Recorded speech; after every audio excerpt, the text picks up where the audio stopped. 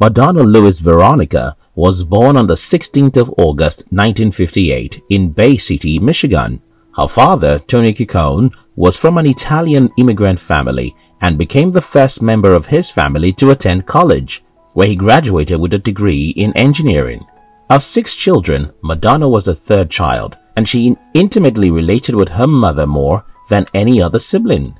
Her parents were devout Catholics, and her mother specifically wanted Madonna to be a strict observer of the Catholic faith, just as she was. If possible, a nun. Madonna was sent to a Catholic elementary school, which influenced her. Although she didn't really desire to attend a Catholic school, she had to because of her parents. When Madonna was 5, a family tragedy occurred. Her mother, at the age of 30, died of breast cancer. She was pregnant with Madonna's youngest sister when diagnosed. Owing to her pregnancy, Madonna's mother couldn't undergo treatment until the baby reached full term.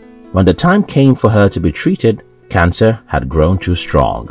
There was no way she could recover. She died. Even as a young girl of 5, Madonna's heart was seriously broken. Her mother, whom she really cared about, was gone. It wasn't an easy loss for her.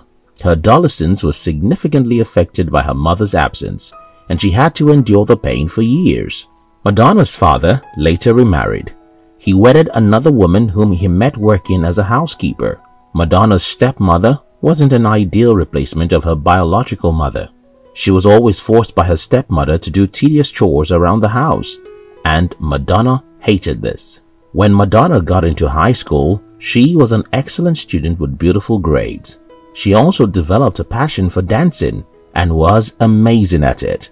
The girl's outstanding performances in school made her graduate a year before her colleagues in class. She was offered a full scholarship to a dance program at the University of Michigan. Before Madonna graduated at Michigan, she was granted an opportunity to study at the American Dance Theater in New York City. Following the advice from her dance instructor, Madonna dropped out of college to focus primarily on her dancing career. But this decision didn't result in pleasantness. Madonna had no money to cater for herself, which made her resort to doing various types of odd jobs to earn a living. In 1979, as Madonna began dating a founding member of a popularly known band, she fell in love with singing. She started doing music professionally as she performed with several bands of her own for years. Later on, Madonna had a problem to tackle. Her music was only recognized locally. It wasn't widely accepted. She was a lady, and the then music industry was dominated by only male musicians. Females couldn't thrive. However, Madonna didn't conform to what everybody believed. She hired an intelligent manager who helped her build a successful music career as a solo artist. Madonna developed her own style of music, releasing unique songs to the public. Soon enough, her brand gained wide reception throughout the United States. In 2008, Forbes declared Madonna the wealthiest female musician globally. Plus, Madonna earned numerous awards and recognition in addition to her best-selling albums over the years.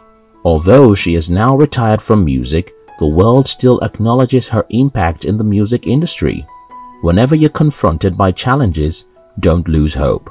Hope is the expectation or the belief that what you desire can come to you. Hope is what reassures you of a greater tomorrow. Jonas Salk said, "Hope lies in dreams, in imagination, and in the courage of those who dare to make dreams into reality." As someone who intends to live in a better future, you should chase that better life without losing an iota of hope in yourself. In every courageous person, there is hope. That hope is a little light that shines in the dark, reminding you that success is achievable. Thich Nhat Hanh said, and I quote, "Hope is important because it can make the present moment less difficult to bear. If we believe that tomorrow will be better, we can bear the hardship of today. If you believe that tomorrow will be better, you can smile despite the difficulties you're going through today." The reason why most people aren't happy isn't always because their life is difficult, but because they have no picture of a better tomorrow in their heads. If you can see a better tomorrow, you can smile today. Charles Haddon Spurgeon said, "Hope itself is like a star, not to be seen in the sunshine of prosperity and only to be discovered in the night of adversity. Hope should be kept alive amid difficulties, not in the absence of problems. The moment you're being locked in the dark, that would be the perfect time to shine your light of hope. The light of hope enables you to see through the dark tunnel until you find your way out. You will find your way through if you don't give up.